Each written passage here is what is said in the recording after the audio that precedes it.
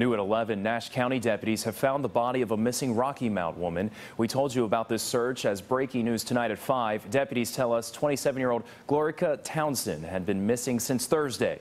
The search led them to a wooded area off of Highway 64 near Montmire. That's where CBS North Carolina's David Hurst has more on the investigation.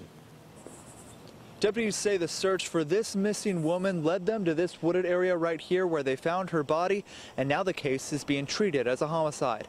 Friends of Glorica Townsend say they last saw the 27-year-old on Thursday.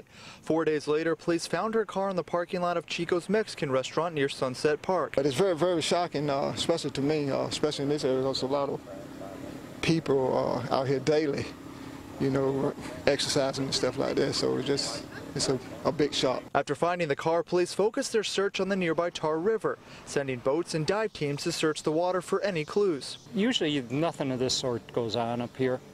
It's usually a pretty quiet area. Brandon Wilkins says when he went to go fishing at the river with his family, he saw the whole boat ramp roped off with crime scene tape. It's kind of a little crazy because, I mean, we come here fishing all the time. We do this like just about every Sunday or at least every holiday. The search then led deputies to a wooded area off Highway 64 where they say they found a body.